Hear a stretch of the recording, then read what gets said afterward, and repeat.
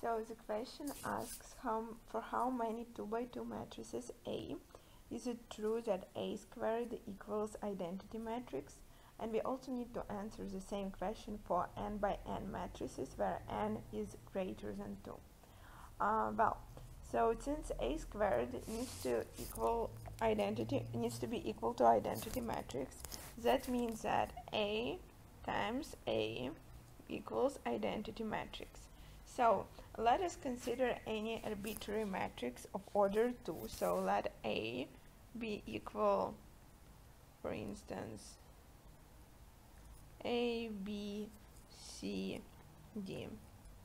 Then A times A equals matrix A times matrix A. Now let's find this product. So it equals A squared plus BC, AB plus BD, AC plus DC, and CB plus D squared. So this is our product matrix. And since we know that this product matrix equals identity matrix, we get that this equals 1, 0, 0, 1. So this means that A squared plus BC equals 1. AB plus BD equals 0, AC plus DC equals 0, and CB plus D squared equals 1.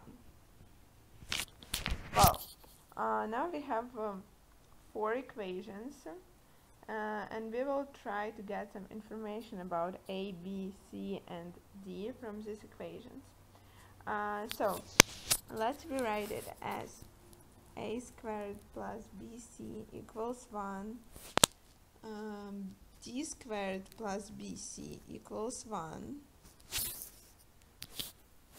then B times A plus D equals 0, and C times A plus D equals 0. Now we can look at several scenarios.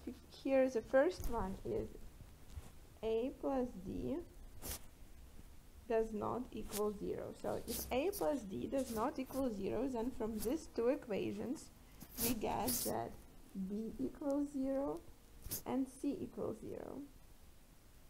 If B equals 0 and C equals 0, then from our top 2 equations, these 2 equations, we get that BC equals 0. That means that A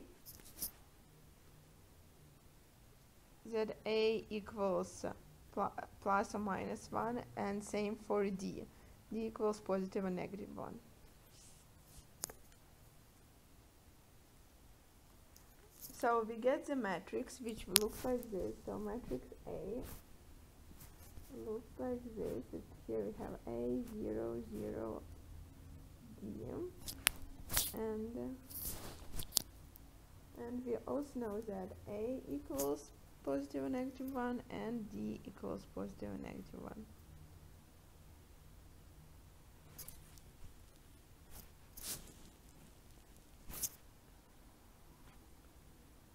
Well, now let's look at another scenario. If A plus D equals 0. So A plus D equals 0. However, from the first 2 equations, from the pink ones, we see that A squared and equals D squared, because A squared equals 1 minus BC and D squared equals 1 minus BC. So A squared equals D squared. And BC, A squared equals D squared. That means that A equals minus negative D. So we get that BC equals 1 then C equals 1 over B. So we get the matrix which looks like this. So matrix A equals 0, A inverse 0, where A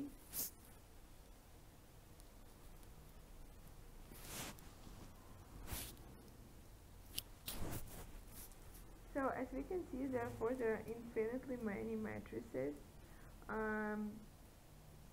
if they fill the set of real numbers such that A squared equals identity matrix. So that means that if for 2 by 2 matrices there are infinitely many matrices which satisfies this expression, then for n by n matrices there also will be infinitely many matrices.